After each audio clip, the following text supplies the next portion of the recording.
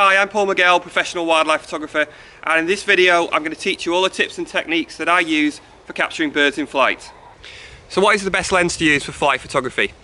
Well, personally I think something like this is absolutely ideal if you want to handhold. So this is a Canon 400mm f5.6. Other lenses like the 300 f4 and the 100 to 400mm are going to be ideal for flight photography. So they're relatively light, means you can handhold it for quite long periods of time, a bit easier to carry around, and also it's going to be a bit more affordable than the long lenses. A good technique when you're following birds in flight: keep your elbows fairly close to your body. Try not to grip the camera too tightly. You don't want it too loose, but you don't want to grip it too tightly either. Just try and stay fairly relaxed. Just try and follow smoothly. Try and press the shutter gently as you go. It's a good idea as well to kind of point your body to where you think you're going to finish panning. Generally point in that direction. Then you can start off over here, and as you pan round you can keep going and just basically pan from your waist. So if you have got a really big lens such as this Canon 500mm, or maybe you've got a 600mm or even bigger, then I would advise using a gimbal head.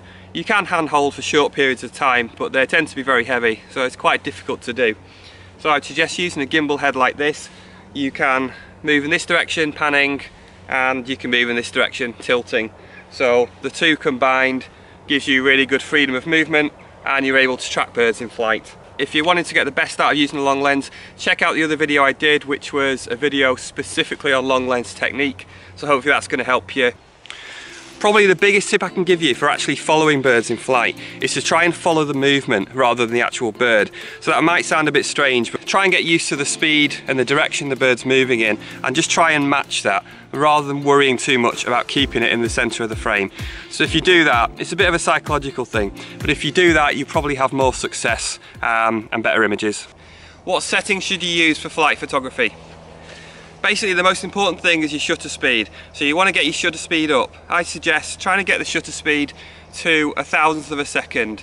Some birds you can photograph a bit slower, like barn owls for example. Other birds, they might need to be faster. So 1,000th of a second is a good starting point. Aperture, I would suggest stopping down a little bit from your widest aperture. So if your widest aperture is f5.6, as it is on this lens, stop down to about f7.1. It's just going to give you a bit more depth of field, and hopefully the shot's going to look a little crisper.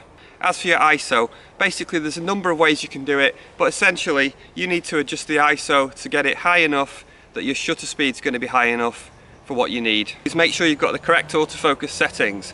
We want the servo setting. On other cameras like Nikon, it's probably AFC for continuous, so it's basically the continuous focusing mode. In that mode, if you keep your finger half pressed on the shutter and you follow the bird, it's going to keep the focus locked onto the bird as you follow it. So what about back button focusing?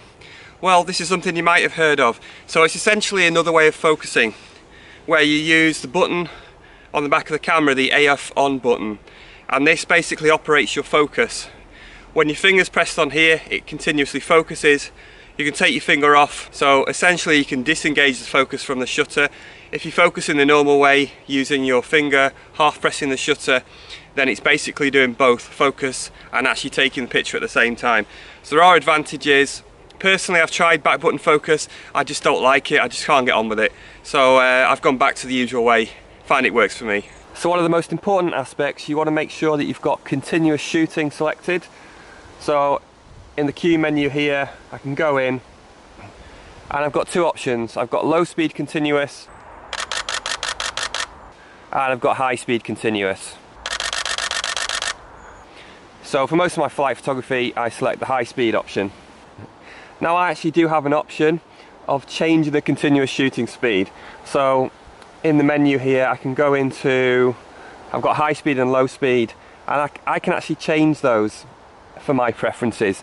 This is my preference. I have the low speed on around 6 frames a second and the high speed usually around 10 frames a second.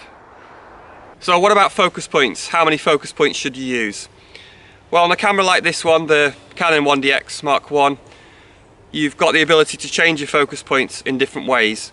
So I can select just one focus point, which I can move around. I can use the middle focus point. I could switch to one closer to the edge.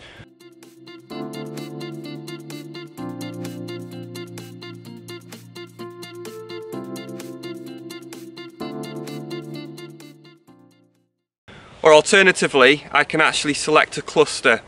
So I can select just a few focus points around the center, including the center, or I can select more, or I can even choose to use almost the whole viewfinder. So what's the best way to expose with your flight shots? Well, as always, there's different ways you can do it. I tend to use manual most of the time. So what I'll usually do, if I have time, is actually take a test shot. So for example, if I was photographing red kites against the blue sky, I'd take a test shot and then I'd adjust the exposure myself.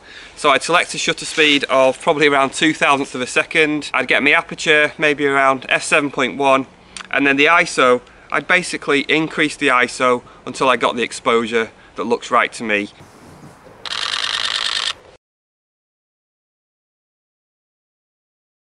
Another way is to use aperture priority. So in this case you would select a wide aperture, and then that's automatically going to give you a fast shutter speed. Put the ISO as high as you need to get the shutter speed that you want.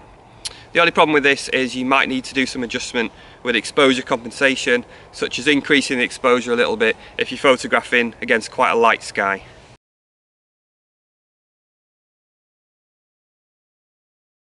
Auto ISO is another option as well, so particularly if you're on manual, can work well. You set your shutter speed and aperture as you want them, and then select automatic ISO, and then the only thing that's going to change on the exposure is the ISO.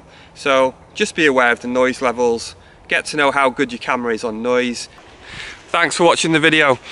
Please feel free to add a comment, tell me how you set your camera up for flight photography. Feel free to ask me any questions. If you like the video, give it a thumbs up. If you didn't like it, give it a thumbs down, but tell me why. And please subscribe to the channel for lots of new nature photography videos, adventures and tutorials. And I will see you next time in the next video.